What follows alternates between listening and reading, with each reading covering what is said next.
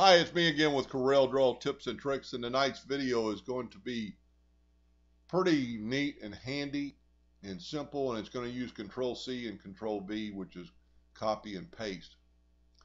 If you draw a square that is 5 inches and then you want a circle that is 5 inches, very easily when you have your ratio locked, to just type in 5 inches. And now your circle is the exact same size of your square. But let's say you have a box, and I've ran my decimal places out 6 times, because a lot of times I do that when I'm really working on some detailed work. 99.9% of the cases, it doesn't need but 3 decimal places, and for the video I changed it just so it make it easier to understand. So I've got a box that is 5.8346. If I want this to be the same size, I'm going to have to write that number down and I'm going to have to type it in there. Well, you don't have to do that.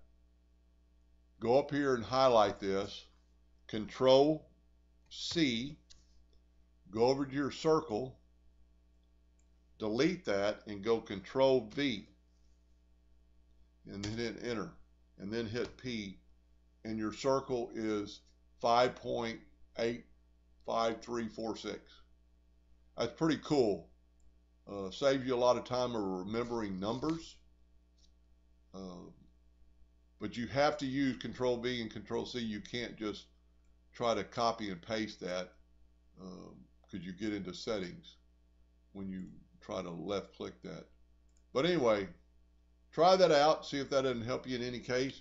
Now, a lot of times, like I said in the other video, or said in this video earlier, a lot of times having that big of decimal places doesn't really matter. And that's very easily changed, and I've made a video about that. Just go to Tools, Options, Edit, and there's your decimal places right there. I've got it set on 5. Let's just set it back to 3. And now you can see my box is 5.853. So if I want a circle, I'm going to hold down my control button just so I got a good size circle. I'm going to hit on my box. I'm going to Control C, delete this, Control V, and then hit enter. And then your circle and your box are the same size. I hope that helped a little bit, and thank you for watching.